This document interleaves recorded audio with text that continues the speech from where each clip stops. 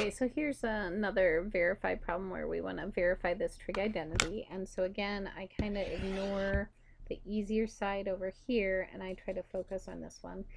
The other reason I want to focus on this, again, if you see a sum or difference, you know that you have a tool to use there. So again, cosines tend to couple up here, so the cosines are together and the sines are together.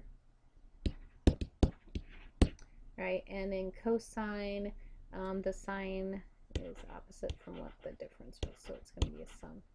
All right, so again, those are something you can look on your formula sheet, and as soon as you see a difference, you're like, oh, cosine with difference, it's the alpha minus beta thing, and then you use that formula. All right, so at this point, cosine theta and sine theta don't know, but these guys are on the unit circle, so if I make my unit circle, come over here to pi, that's what, -1 on the x and 0 on the y.